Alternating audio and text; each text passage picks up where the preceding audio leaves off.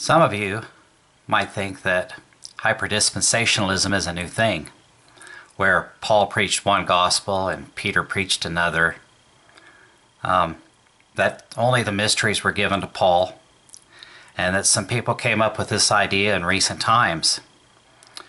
Well, the fact of the matter is that Satan always deceives a group of people in every successive generation. And this idea of hyperdispensationalism is certainly not new.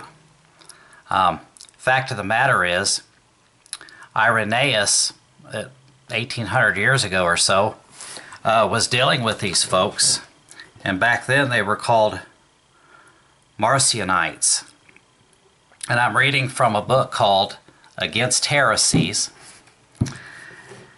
and it's chapter 13, Refutation of the Opinion that Paul was the only apostle who had knowledge of the truth.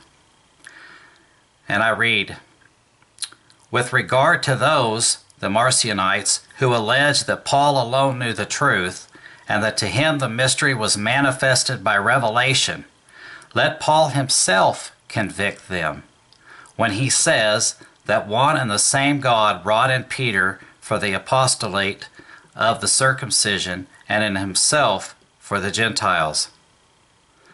Peter, therefore, was an apostle of that very God, whose was also Paul. And him whom Peter preached as God among those of the circumcision, and likewise the Son of God, did Paul declare also among the Gentiles. For our Lord never came to save Paul alone. Nor is God so limited in means that he should have but one apostle who knew the dispensation of his Son. And again, when Paul says, how beautiful are the feet of those bringing glad tidings of good things and preaching the gospel of peace, he shows clearly that it was not merely one, but there were many who used to preach the truth. And again, in the epistle to the Corinthians, when he had recounted all those who had seen God after the resurrection, he says in continuation, but whether it were I or they, so we preach, and so ye believed, acknowledging as one and the same the preaching of all those who saw God after the resurrection from the dead. And again, the Lord replied to Philip, who wished to behold the Father, have I been so long a time with you, yet thou hast not known me, Philip? He that sees me sees also the Father, and how sayest thou then, show us the Father? For I am in the Father, and the Father in me, and henceforth ye know him, and have seen him. To these men therefore did the Lord bear witness, that in himself they had both known and seen the Father, and the Father is truth.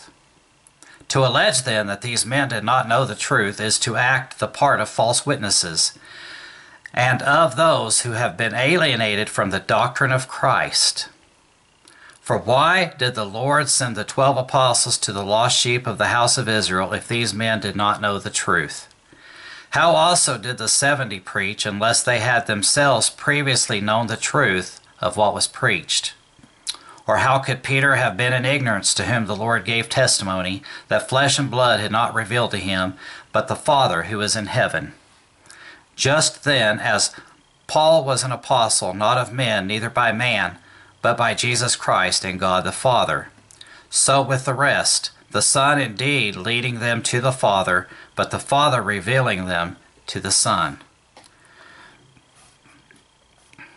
Now this right here really sums up a lot of what's going on, and I want to point out a couple things. First of all, the marvelous, awesome work of God.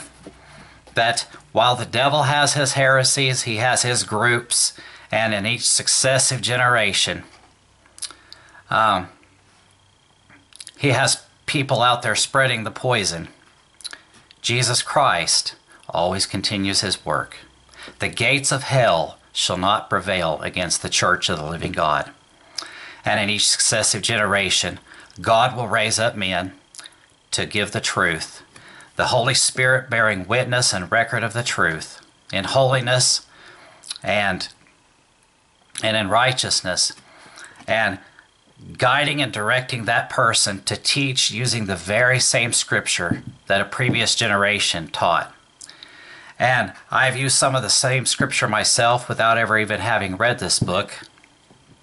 And yet it reveals an awesome God who continues his work in each generation to reach the lost and to stand for the truth. And nowadays, in this wicked fallen generation, we have great heresies. Exactly the same ones that Irenaeus dealt with 1800 plus years ago in dealing with people who say that Jesus is not the eternal Son of God and that Paul was only sent, not Peter, that they had different gospels. You see it over and over again. And the other thing I want to point out is that Irenaeus makes it clear here that these people, when you, as a teacher, are trying to say that Jesus Christ is not the eternal Son of God, or you as a teacher are trying to say that Peter and Paul had different gospels, a different message, that there's a different way for the Jews to get saved, that there's no salvation in Romans chapter 10 or Acts chapter 2, that Romans 10:13 is a cancer to the gospel. Quite simply, what you're doing is you're saying that the witness and testimony of God's holy apostles were of naught, that they did not count, that these men were liars, that when they went out and hazarded their very lives for the gospel of the Lord Jesus Christ, that they were nothing more than wretched, miserable, low-life men out to seek their own personal gain. That's what you're saying. But we know that is not the truth. The truth is that these men witnessed the resurrection, the glorious, powerful resurrection of the Lord Jesus Christ, and that they went out and preached the gospel pure and true and honest in the sight of all men, and that they spoke that which was true, that they had heard directly from Jesus Christ himself. Paul too. Paul said he received his gospel directly from Jesus Christ, and it was no different than the gospel that was given to the other apostles. Because we were told, let us all be of one accord. There is one faith, there's one hope, there's one baptism, and one Lord. There's not two gospels. There's one gospel. And Irenaeus was dealing with this hundreds and hundreds of years ago. Indeed, almost 2,000. Let me read one more section here in this chapter, part 3. But that Paul acceded to the request of those who summoned him to the apostles on account of the question which had been raised, and went up to them with Barnabas to Jerusalem, not without reason, but that the liberty of the Gentiles might be confirmed by them. He does himself say in the epistle to the Galatians, Then 14 years after, I went up again to Jerusalem with Barnabas, taking also Titus.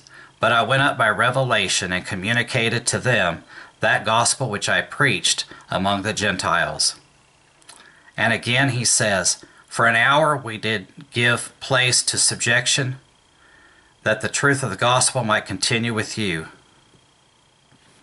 If then anyone shall from the Acts of the Apostles carefully scrutinize the time concerning which it is written, that he went up to Jerusalem on account of the forementioned question, he will find those years mentioned by Paul coinciding with it.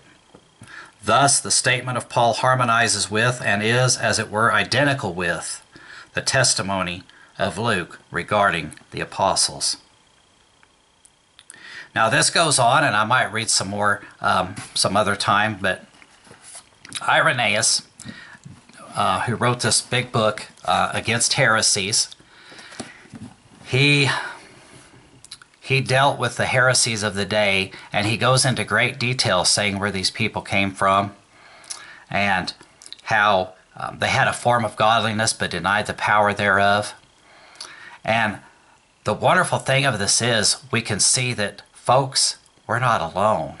Okay, those of us who stand for the truth, we're not alone. We have so great a cloud of witnesses that are joined together into one body. Whether in heaven or in earth, we're one body. And Jesus Christ, the Son of the living God, gave himself as a ransom. And he loves us. And sometimes it's easy to get discouraged when people will put out hateful videos about you and call you a fool. But we can't let that bother us. We must press forward.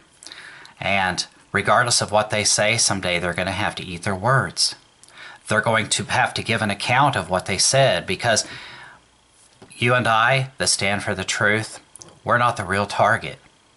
The target is the Lord Jesus Christ, because he said, if they hated me, they will hate you also. So, understanding this, it should give us great joy.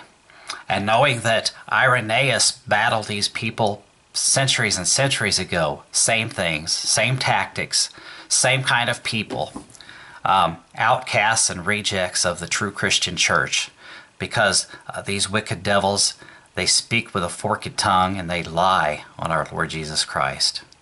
And they do not speak the truth, but go forth to deceive, just like Satan does. He goes forth to deceive the nations, and that's what his workers do. So that's going to do it for this video. I do hope to do more, though, regarding Irenaeus. But until next time, God bless you all, and take care.